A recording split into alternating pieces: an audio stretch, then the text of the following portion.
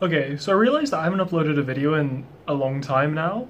So long, in fact, I got a message off my mother to make sure that I'm not dead. So I felt I should just clarify this by first saying that I'm not dead and then secondly doing some sort of video. For thematic setting, I'm sitting in front of the Canadian flag and the Puerto Rican flag, as my two roommates are Canadian and Puerto Rican. I do have an EU flag in the post. I decided to order one because well, the only people who own English flag, well, I don't want to be the sort of person who owns an English flag, so I thought I would choose the identity that I'm proud of for as brief a period of time as I am allowed to, as I am actually a part of that group. So, EU flag in the post.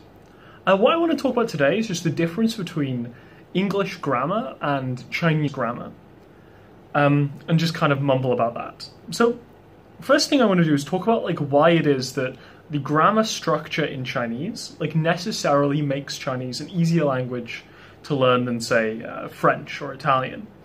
And this kind of ties into a difference, which is basically that, as I mentioned before, tenses don't really exist in Chinese. So if I was to say like, yesterday I drank coffee, I'd be like, 我昨天喝咖啡. Like, I, yesterday, to drink coffee. Whereas in English, it's like, yesterday I drank coffee. Today, like now, I am drinking coffee. In the future, I will drink coffee. Whereas in Chinese, always stays the same. It's always 我喝咖啡. Like, I drink coffee. The only thing that changes there is you just put a word in for the time. You'd be like, yesterday, I drink coffee. Today, I drink coffee. Tomorrow, I drink coffee. Now, I drink coffee. So that's kind of how the Chinese works there. Basically, there's no way of conjugating the verb. Also, the other thing to note there is that also stays true. The other thing to note there is that, like, the reason that is because, so in English, you can just put some more letters on a thing.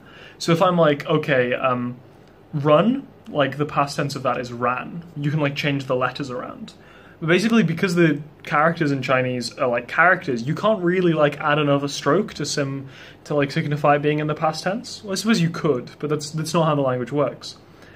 So this is interesting because basically it leads to all Chinese verbs are in this like weird nebulous place where all verbs are infinitive. So an infinitive verb is like to drink coffee, or just to drink is the infinitive there. In French, all verbs are, when a verb is infinitive, it's with er at the end, so I can't think of any examples, it's a long time since I've done French.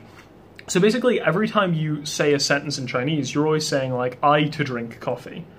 I yesterday to drink coffee is like, I drank coffee yesterday. So that's kind of the weird like tense difference that has a difference there. So that's like one way in which Chinese is easier. I'm going to now talk about like how it is that Chinese substitutes the lack of tenses with other things. So Chinese has a particle, like a grammar particle, which is le. Basically looks like that. Where it's like, basically, when in English is filled with staunch categories about tenses, right? So the past imperfect, yesterday I drank coffee, means that like, I am no longer drinking coffee. Like, drank is like, I was means that I'm not doing it anymore. Whereas, like, yesterday I ran, I mean, you could still be running today, right? But yesterday I was running means you've since stopped. And, like, French, again, has this more, right? It has, like, a past historical tense for things that happened a long time ago, but were historical. I don't really know how this works. Phoebe Gittins once offhand mentioned this to me when we were chatting about French. But yeah, like, the way in which Chinese is different is the thing that Chinese has that English doesn't is le, which is used to denote change. Also other things, but change is the more interesting one.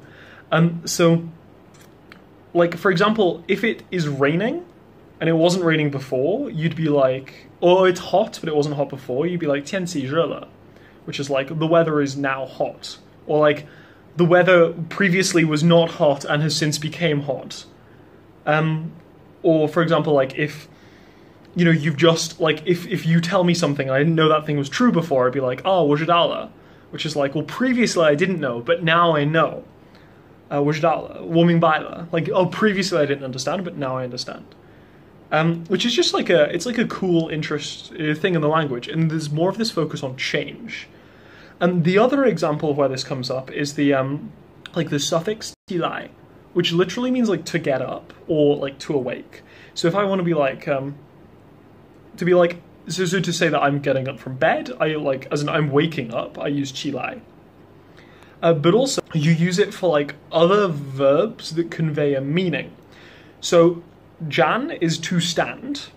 But if you want to say like I am like standing up, you say 我站起来, which is kind of like the closest English, right? So it's like 我站起来, kind of indicating that a movement. Previously you are not standing, now you're going to standing.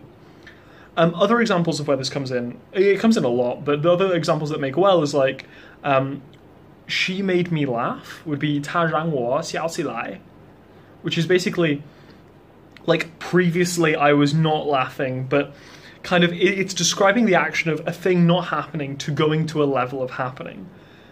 Similar to la, because so la denotes a change in state. So 我知道了 is like previously I did not know, now I know.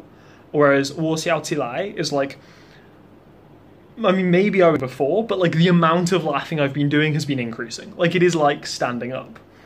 Or like if you're putting together all of, or like my favorite example of this is like my favorite example of this is xiang, which is like or can mean to like to want to, has a lot of definitions, like so it's to want, to remember, to miss, etc. But to say like to say something is like coming to your mind, you would say 我想起来, which is like previous, which is basically like it's coming up, like it's waking up in my head, like it's getting there, but it's not quite there. Or to say that like, when someone says a place name and you're like, oh, I know where that is. Oh, that's and you can't remember where that is. You'd say 我想不起来了, which is basically like it's not getting up. Like I can feel it getting up, but it's not waking up. It's not moving.